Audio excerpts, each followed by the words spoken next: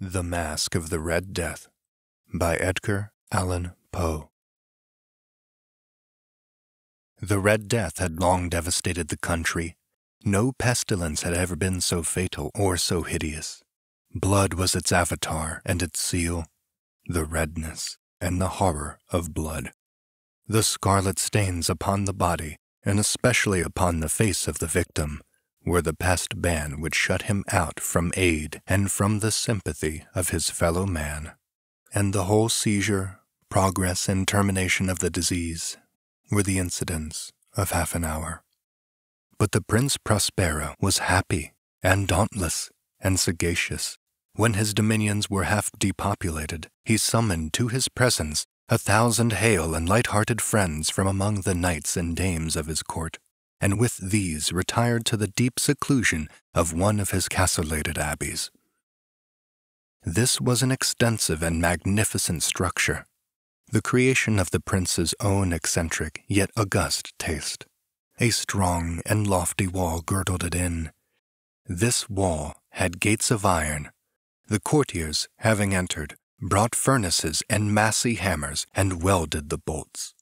They resolved to leave means neither of ingress or egress to the sudden impulses of despair or of frenzy from within. The abbey was amply provisioned. With such precautions, the courtiers might bid defiance to contagion. The external world could take care of itself. In the meantime, it was folly to grieve or to think. The prince had provided all the appliances of pleasure. There were buffoons, there were improvisatori, there were ballet dancers, there were musicians, there was beauty, there was wine. All these and security were within. Without was the Red Death. It was toward the close of the 5th or 6th month of his seclusion, and while the pestilence raged most furiously abroad, that the Prince Prospero entertained his 1,000 friends at a masked ball of the most unusual magnificence. It was a voluptuous scene, that masquerade. But first, let me tell of the rooms in which it was held. There were 7. An imperial suite. In many palaces, however, such suites form a long and straight vista, while the folding doors slide back nearly to the walls on either hand, so that the view of the whole extent is scarcely impeded. Here, the case was very different, as might have been expected from the Duke's love of the bizarre. The apartments were so irregularly disposed that the vision embraced but little more than one at a time. There was a sharp turn at every 20 or 30 yards, and at each turn a novel effect. To the right and left, in the middle of each wall, a tall and narrow Gothic window looked out upon a closed corridor which pursued the windings of the suite. These windows were of stained glass, whose color varied in accordance with the prevailing hue of the decorations of the chamber into which it opened. That at the eastern extremity was hung, for example, in blue, and vividly blue were its windows. The second chamber was purple in its ornaments and tapestries, and here the panes were purple. The third was green throughout, and so were the casements. The fourth was furnished and lighted with orange, the 5th with white, the 6th with violet. The 7th apartment was closely shrouded in black velvet tapestries that hung all over the ceiling and the walls, falling in heavy folds upon a carpet of the same material and hue. But in this chamber only, the color of the window failed to correspond with the decorations. The panes here were scarlet, a deep blood color. Now in no one of the 7 apartments was there any lamp or candelabrum amid the profusion of golden ornaments that lay scattered to and fro or depended from the roof. There was no light of any kind emanating from lamp or candle within the suite of chambers, but in the corridors that followed the suite, there stood, opposite to each window, a heavy tripod, bearing a brazier of fire that protected its rays through the tinted glass and so glaringly illuminated the room, and thus were produced a multitude of gaudy and fantastic appearances. But in the western or black chamber, the effect of the fire that streamed upon the dark hangings through the blood-tinted panes was ghastly in the extreme. and produced so wild a look upon the countenances of those who entered that there were few of the company bold enough to set foot within its precincts at all. It was in this apartment, also, that there stood against the western wall a gigantic clock of ebony. Its pendulum swung to and fro with a dull, heavy, monotonous clang, and when the minute hand made the circuit of the face and the hour was to be stricken, there came from the brazen lungs of the clock a sound which was clear and loud and deep and exceedingly musical, but of so peculiar a note and emphasis that, at each lapse of an hour, the musicians of the orchestra were constrained to pause momentarily in their performance to hearken to the sound, and thus the waltzers perforce ceased their evolutions, and there was a brief disconcert of the whole gay company. And, while the chimes of the clock yet rang, it was observed that the giddiest grew pale, and the more aged and sedate passed their hands over their brows as if in confused reverie or meditation. But when the echoes had fully ceased, a light laughter at once pervaded the assembly. The musicians looked at each other and smiled, as if at their own nervousness and folly, and made whispering vows each to the other that the next chiming of the clock should produce in them no similar emotion. And then, after the lapse of 60 minutes, which embrace 3,600 seconds of the time that flies, there came yet another chiming of the clock, and then, with the same disconcert and tremulousness and meditation as before. But, in spite of these things, it was a gay and magnificent revel. The tastes of the Duke were peculiar. He had a fine eye for colors and effects. He disregarded the decora of mere fashion. His plans were bold and fiery, and his conceptions glowed with barbaric luster. There are some who would have thought him mad. His followers felt that he was not. It was necessary to hear, and see, and touch him, to be sure that he was not. He had directed, in great part, the movable embellishments of the 7 chambers upon the occasion of this great fête, and it was his own guiding taste which had given character to the masqueraders. Be sure they were grotesque. There were much glare, and glitter, and piquancy, and phantasm, much of what has been since seen in Hernani. There were arabesque figures with unsuited limbs and appointments. There were delirious fancies such as the madman fashions. There was much of the beautiful, much of the wanton, much of the bizarre, something of the terrible, and not a little of that which might have excited disgust.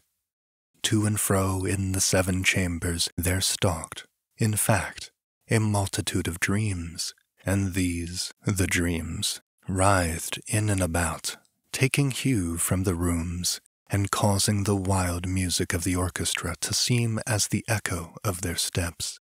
And anon, there strikes the ebony clock which stands in the hall of the velvet, and then, for a moment, all is still, and all is silent save the voice of the clock. The dreams are stiff frozen as they stand, but the echoes of the chime die away. They have endured but an instant, and a light, half-subdued laughter floats after them as they depart. And now again the music swells, and the dreams live, and writhe to and fro more merrily than ever, taking hue from the many-tinted windows through which stream the rays from the tripods. But to the chamber which lies most westwardly of the 7, there are now none of the maskers who venture, for the night is waning away, and there flows a ruddier light through the blood-colored panes, and the blackness of the sable drapery appalls, and to him whose foot falls upon the sable carpet there comes from the near clock of ebony a muffled peal more solemnly emphatic than any which reaches their ears, who indulge in the more remote gaieties of the other apartments. But these other apartments were densely crowded, and in them beat feverishly the heart of life, and the revel went whirlingly on until at length there commenced the sounding of midnight upon the clock. And then the music ceased, as I have told, and the evolutions of the waltzers were quieted, and there was an uneasy sensation of all things as before. But now there were 12 strokes to be sounded by the bell of the clock, and thus it happened, perhaps, that more of thought crept, with more of time, into the meditations of the thoughtful among those who revelled. And thus, too, it happened, perhaps, that before the last echoes of the last chimes had utterly sunk into silence, there were many individuals in the crowd who had found leisure to become aware of the presence of a masked figure which had arrested the attention of no single individual before. And the rumor of this new presence having spread itself whisperingly around, there arose, at length, from the whole company a buzz, or murmur, expressive of disapprobation and surprise, then finally of terror, of horror, and of disgust. In an assembly of phantasms as I have painted, it may well be supposed that no ordinary appearance could have excited such sensation. In truth, the masquerade license of the night was nearly unlimited, but the figure in question had out-Heroded Herod, and gone beyond the bounds of even the prince's indefinite decorum. There are chords in the hearts of the most reckless which cannot be touched without emotion, even with the utterly lost, to whom life and death are equally jests. There are matters of which no jest can be made. The whole company indeed seemed now deeply to feel that in the costume and bearing of the stranger neither wit nor propriety existed. The figure was tall and gaunt, and shrouded from head to foot in the habiliments of the grave. The mask which concealed the visage was made so nearly to resemble the countenance of a stiffened corpse that the closest scrutiny must have had difficulty in detecting the cheat. And yet all this might have been endured, if not approved, by the mad revellers around, but the murmur had gone so far as to assume the type of the Red Death. His vesture was dabbled in blood, and his broad brow, with all the features of the face, was besprinkled with the scarlet horror.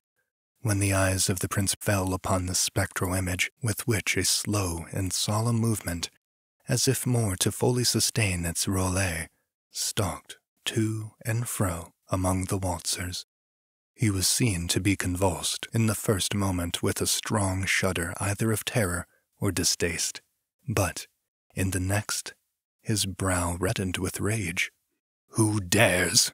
he demanded hoarsely of the courtiers who stood near him. "Who dares insult us with this blasphemous mockery? Seize him and unmask him, that we may know whom we have to hang at sunrise from the battlements." It was in the eastern or blue chamber in which stood Prince Prospero. As he uttered these words, they rang throughout the 7 rooms loudly and clearly, for the prince was a bold and robust man, and the music had become hushed at the waving of his hand. It was in the blue room where stood the prince, with a group of pale courtiers by his side. At first, as he spoke, there was a slight rushing movement of this group in the direction of the intruder, who at the moment was also near at hand, and now, with deliberate and stately step, made closer approach to the speaker. But from a certain nameless awe with which the mad assumptions of the murmur had inspired the whole party, there were found none who put forth hand to seize him, so that, unimpeded, he passed within a yard of the prince's person, and, while the vast assembly, as if with one impulse, shrank from the centers of the room to the walls, he made his way uninterruptedly, but with the same solemn and measured step which had distinguished him from the first, through the blue chamber, to the purple, through the purple, to the green, through the green, to the orange, throughout this again to the white, and even thence to the violet, ere a decided movement had been made to arrest him. It was then, however, that the Prince Prospero, maddening with rage and the shame of his own momentary cowardice, rushed hurriedly through the 6 chambers, while none followed him on account of a deadly terror that had seized upon all. He bore aloft a drawn dagger, and had approached in rapid impetuosity to within 3 or 4 feet of the retreating figure, when the latter, having attained the extremity of the velvet apartment, turned suddenly and confronted his pursuer. There was a sharp cry, and the dagger dropped gleaming upon the sable carpet, upon which instantly afterward fell prostrate in death the Prince Prospero. Then, summoning the wild courage of despair, a throng of the revelers at once threw themselves into the black apartment, and seizing the murmur, whose tall figure stood erect and motionless within the shadow of the ebony clock, gasped in unutterable horror at finding the grave cerements and corpse-like mask which they had handled with so violent a rudeness, untenanted by any tangible form. And now was acknowledged the presence of the Red Death. He had come like a thief in the night, and one by one dropped the revelers in the blood-bedewed halls of their revel, and died each in the despairing posture of his fall. And the life of the ebony clock went out with that of the last of the gay, and the flames of the tripods expired, and darkness and decay and the Red Death held illimitable dominion over all.